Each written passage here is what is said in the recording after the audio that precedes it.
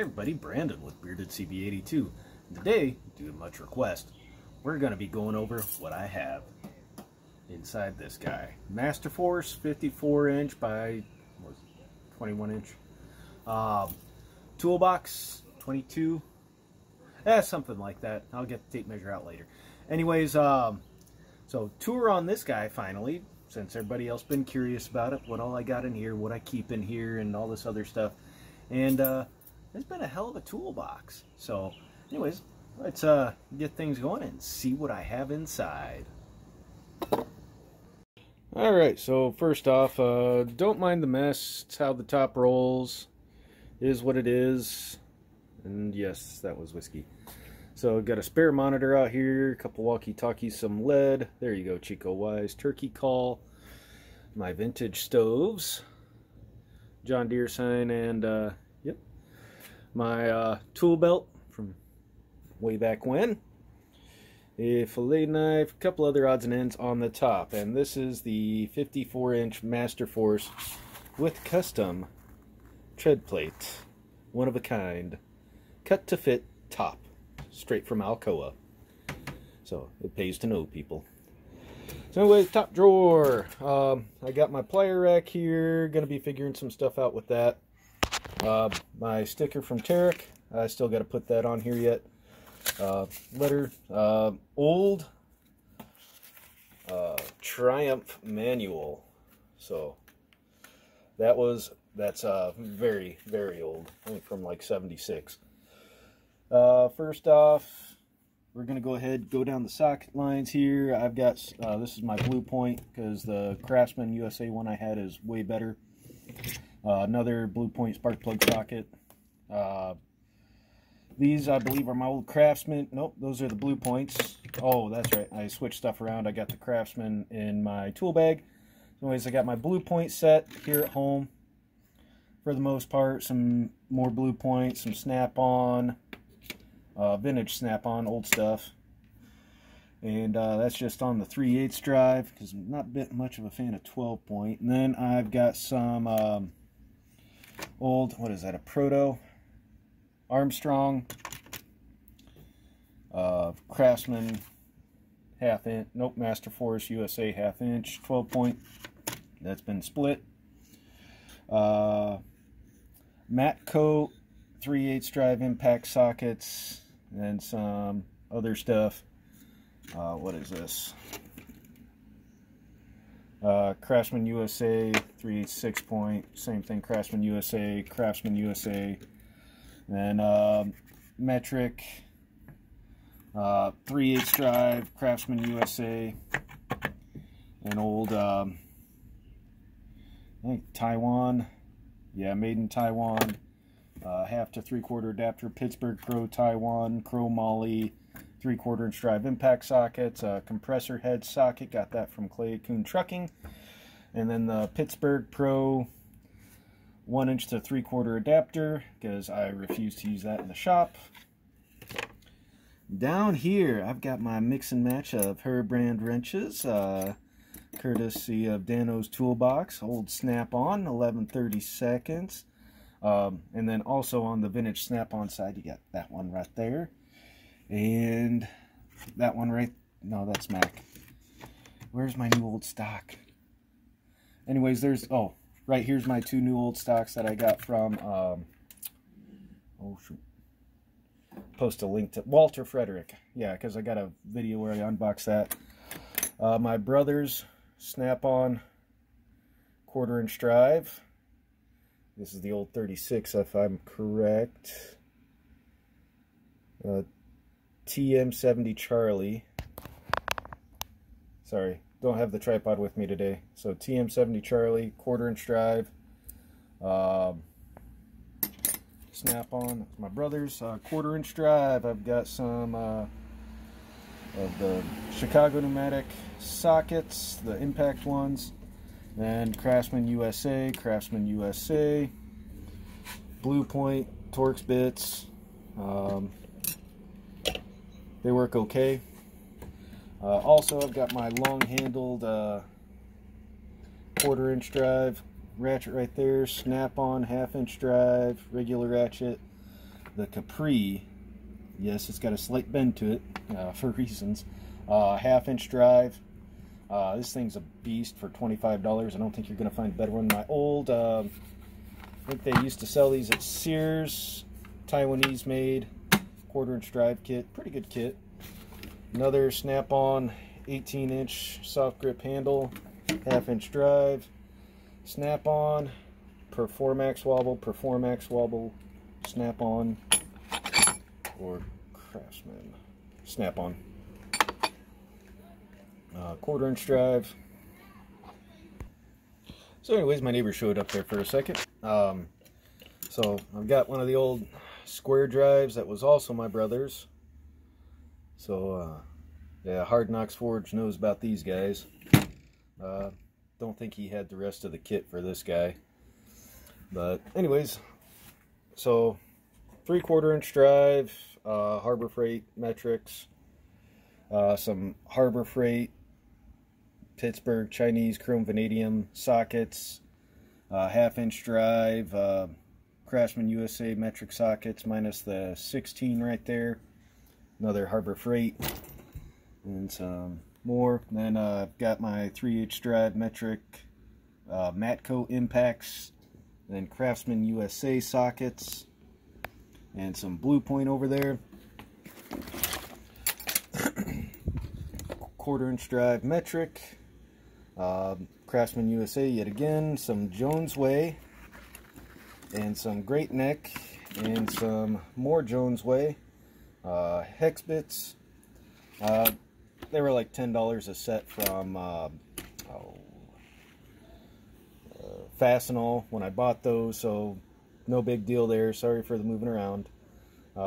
If you need something that you have to modify, you know, buy cheap. Flashlight from Ebomi, old angle flashlight. Knife from Native Tears.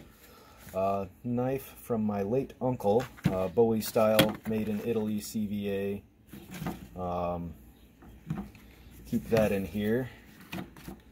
And an AOK Forging and Adventure spoon, custom made. This is one of the ones that they gave me.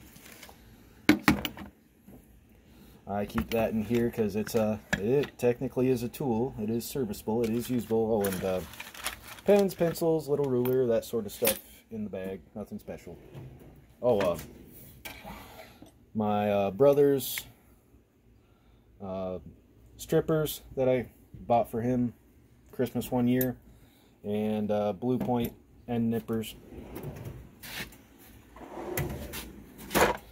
Okay, so over here I've got the Blue Point 8 to 19 millimeter reversible ratcheting wrenches. Those have been living here pretty much. Then also I've got my snap-on green mini toolkit here. Since I have the pink ones at work, match the toolbox. One of the bracelets I've made, and I got that, can't remember if I bought it or if I won it off the raffle during the CB ball many years ago. So I still got that, still with the original thing on it. So I got a Craftsman. I've got more Craftsman Proto, and these are both Western Forge USA. Where's that one? Oh, this is Japanese Power Master Diamond USA 6.16 millimeter Craftsman USA, 1 1/8 Craftsman USA, then the 1 1/16 China.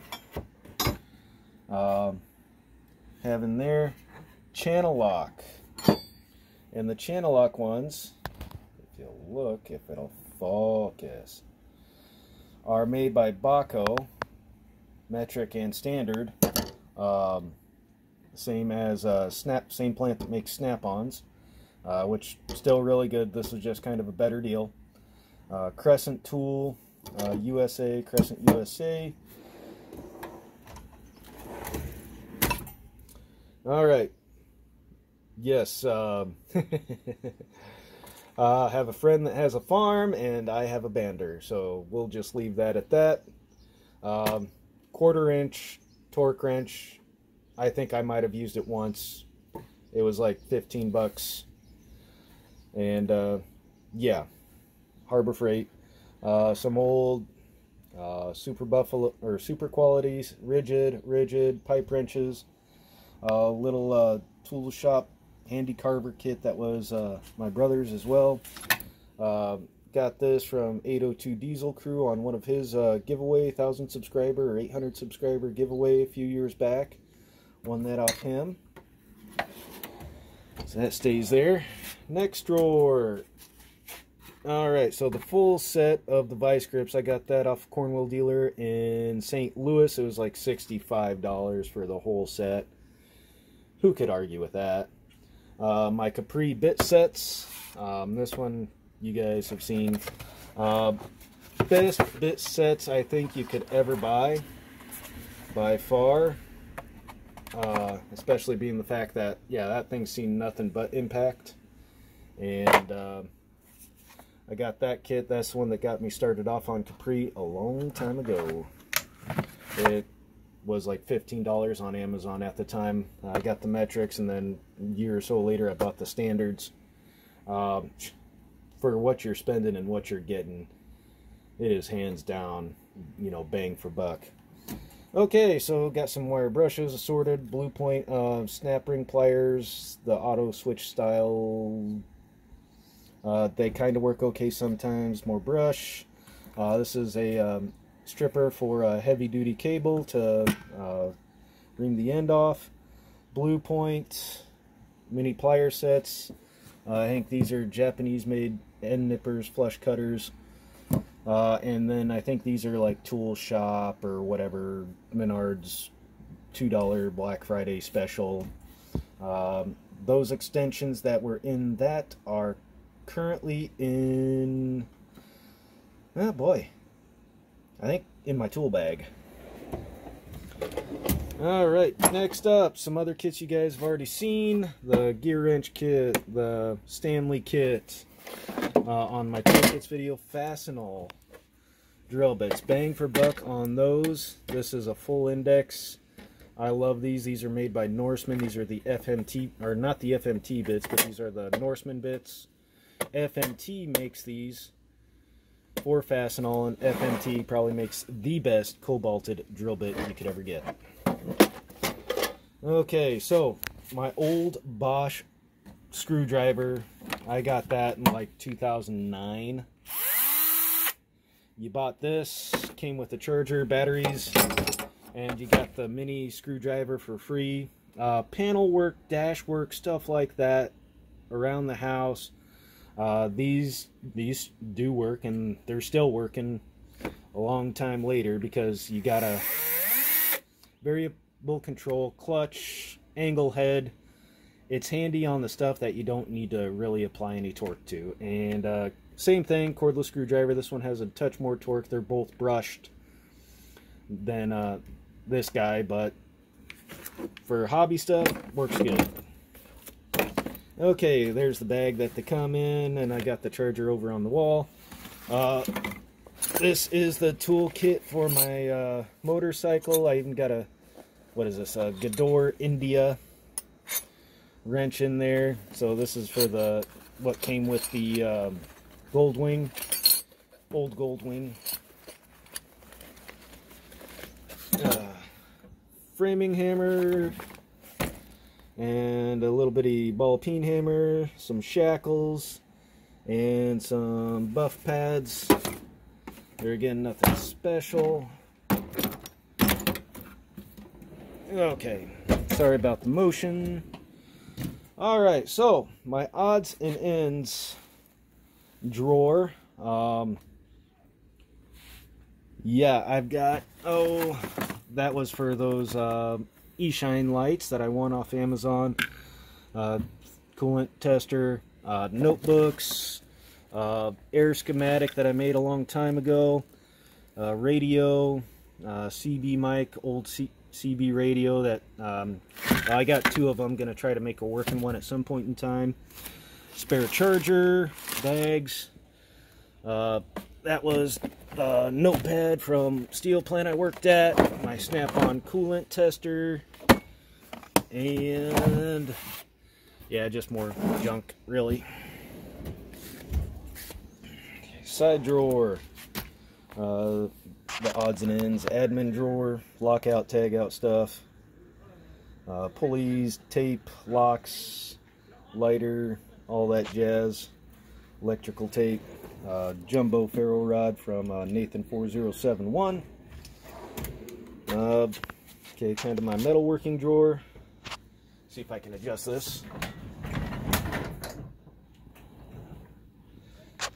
Get the light, there we go.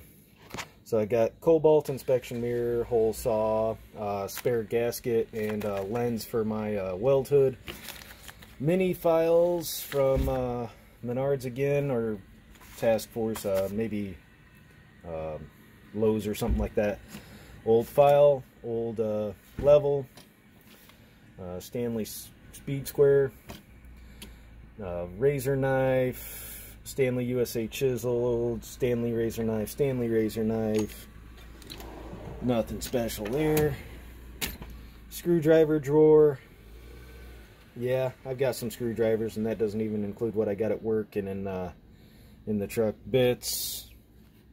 So just odds and ends. Oh, and one of my snap-on picks over there. Electrical drawer, or power drawer.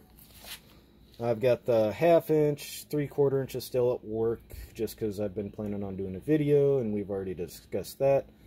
My 3/8, my old 1/4 inch, my old Matco test light that sometimes works, sometimes doesn't want to work. It's got an internal issue or a wire issue or something, and it's been that way since, like, you know, week 1. Wire wheel, cutoff tool, and another tape measure. I got a few tape measures. And, oh! Dial indicator. This is my precision measuring drawer. Veneer caliper sets that go clear up to 4 inches. This is one of my dial indicators. And that's the Matco one. It's handy because it has the vice grip one, and then I've got the regular magnetic Fowler magnetic mount one at work for doing run out. If I need this, I can always grab it.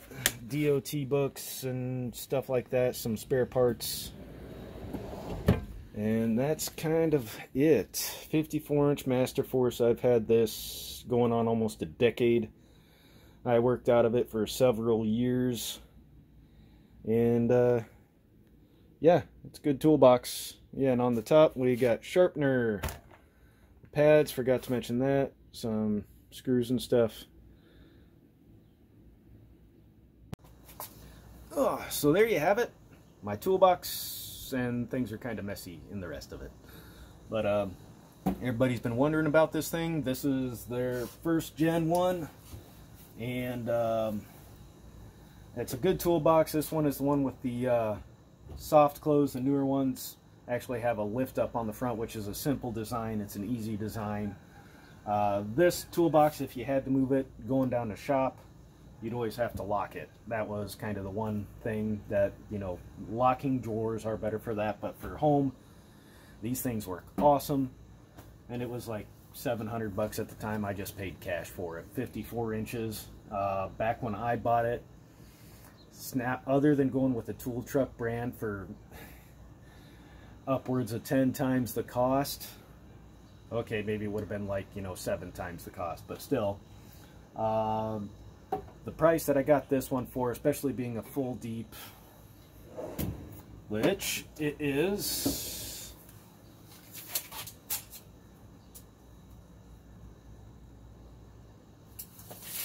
$21 inches deep. So just shy, you know, snap-ons run what, 22? Dry weight on the toolbox is the better part of 400 pounds. Locks on it work great. And so for anybody starting off that just wanted to go pay cash for a toolbox that wanted or needed the really big long drawer on the top that's got double slides, and the bottom drawers also have double slides. I've had this thing loaded down substantially between the tools I have in here and most of what I have over at the shop. Because a lot of those tools I've had a long time, other than stuff I've gotten for testing or upgrades, things of that nature.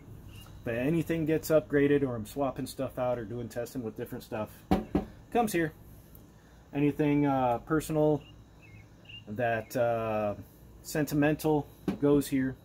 So, and anything that's a lot more valuable and sentimental, well, that goes in a different type of steel cabinet inside.